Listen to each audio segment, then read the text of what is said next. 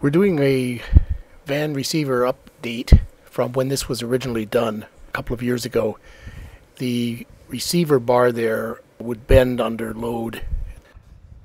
A crossbar was put in place, made out of angle iron, with both halves of the angle iron welded together, and then mount to the engine crossbar with two nuts and bolts.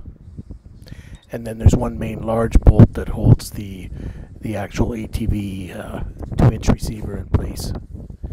However, the entire thing was made out of thin metal in the centerpiece that goes a couple of feet in the middle, and that bent too much for it to be very useful.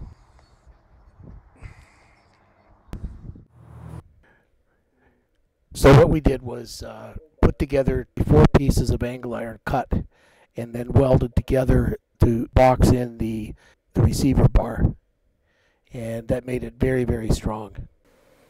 It's welded along the seam on top on both sides, and then it's welded on the back side as well. There's also 9/16" bolts, much thicker and stronger, grade 8, that are mounting the bar to the loops under the bumper. Here's the bottom side, which is welded along the bottom, both sides, and using both 70/18 and 60/11 rods. The rods were a bit worn out.